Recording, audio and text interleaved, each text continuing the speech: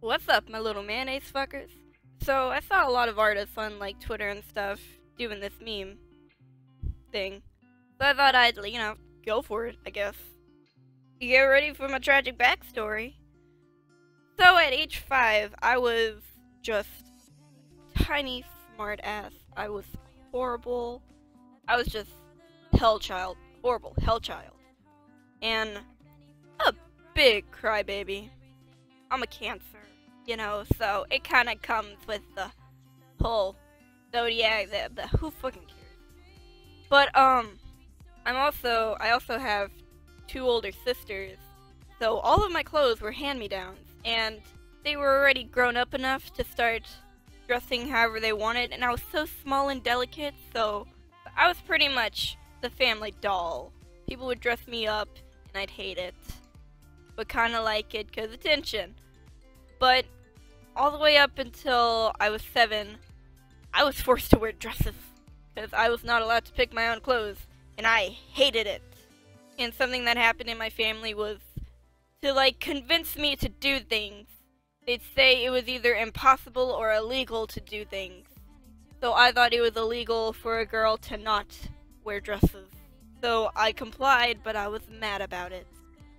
At age 7, my sister came up to me one day and was like, "Hey, take a look at what I'm wearing right now." And I was like, "What, jeans?" And she was like, "Yeah, jeans.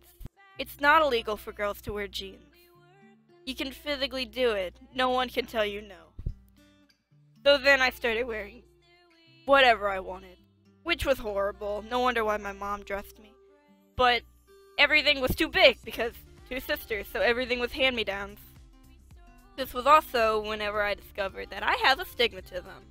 And the eye doctor told me and my mom that if I'd wear glasses every single day, by the time I'm 15, I will no longer need glasses. My eyes will be fixed.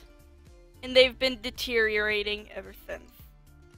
Also, my mom forced me to have long hair all the way down to my butt, because she has long hair all the way down to her butt, and she thinks that is the epitome of beauty. I don't even know if that's a fucking word. I'm tired. On medicine. Dying. But I wanted short hair. Short hair.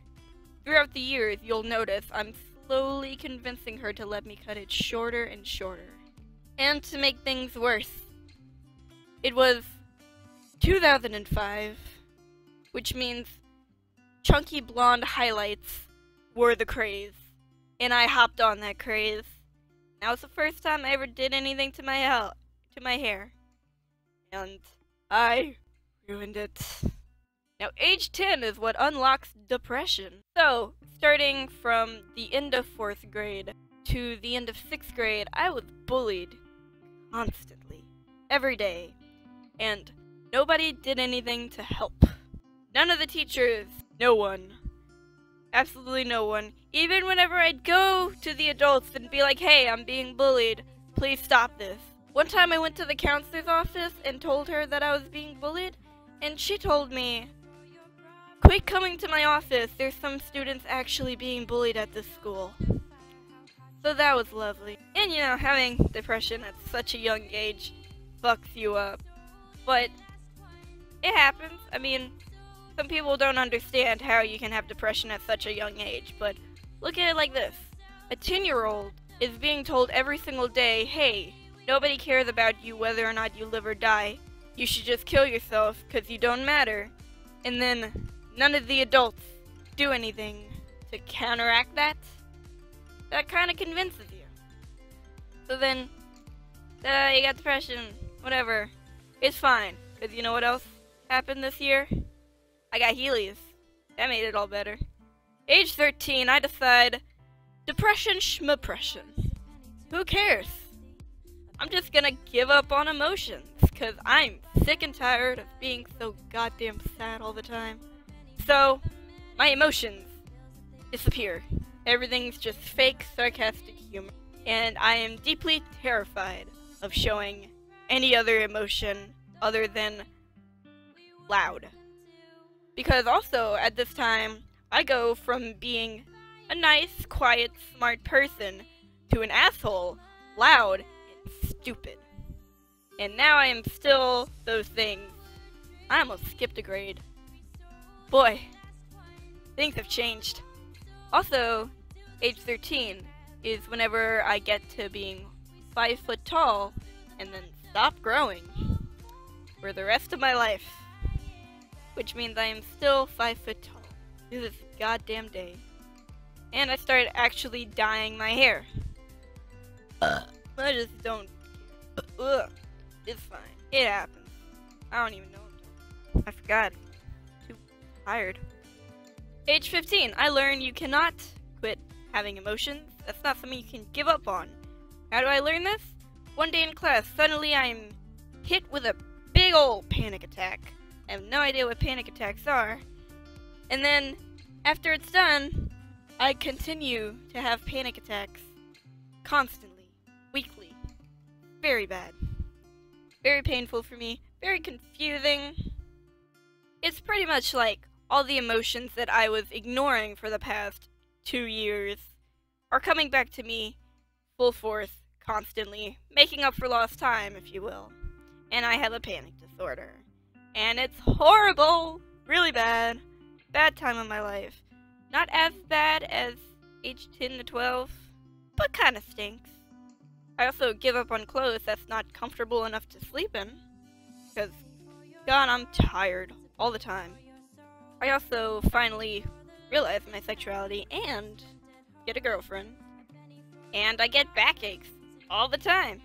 So now, physically and mentally, I'm just in constant pain. But, still not as bad as age 10 to 12. Age 16, I'm too stressed over everything happening around me, especially class, because I can't pay attention to anything. I'm having panic attacks all the goddamn time. Life sucks. So, I take a break from effort. I just stop doing things at full capacity or half capacity. And my grades slip, but I don't want to fucking die anymore, so that's a plus.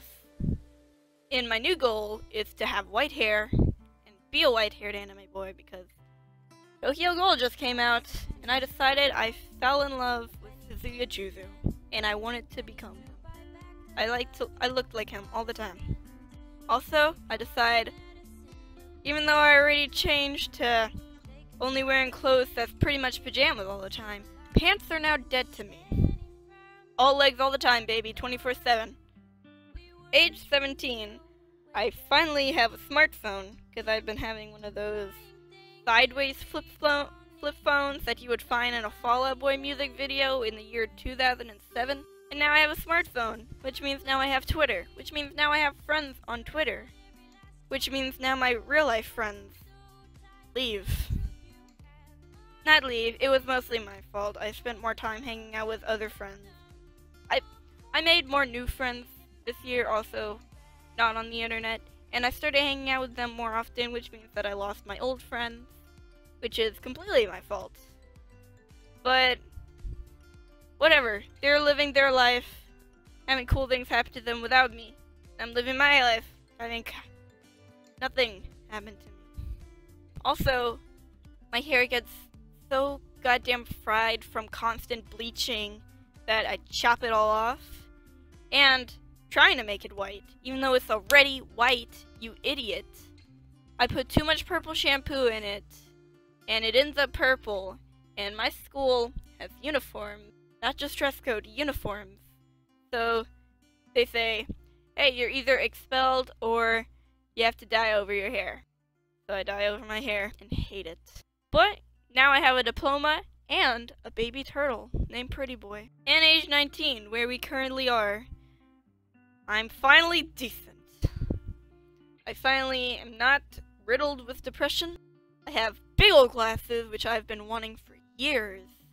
I'm out of school, which means I can dye my hair whatever colors I want, do whatever I want with my hair, and nobody can tell me no. My mom can tell me, please don't, but I can do it.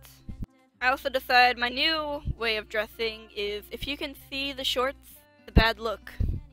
It gotta look like I'm not wearing pants 24/7, which is fine.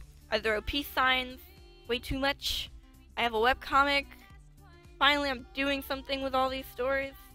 And I get over my lisp long enough to start putting videos on YouTube. And I actually have a few fans, which surprises me.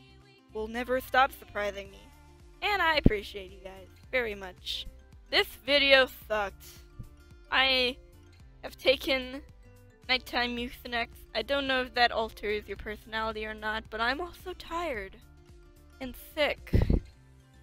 Just want to take a big ol' nap.